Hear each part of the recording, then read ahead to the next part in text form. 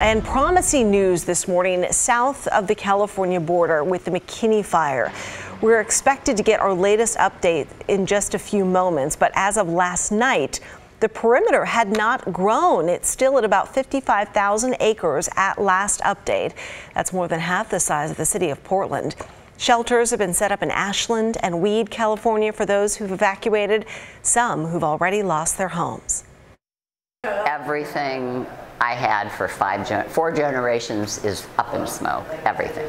I'm just trying to stay positive and not think about everything that I've had since I was a child. It's hard.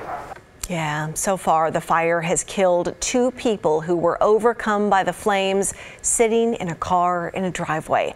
While crews have been working on the ground, they haven't been able to bring in those tankers yet since Saturday because the smoke has been too thick.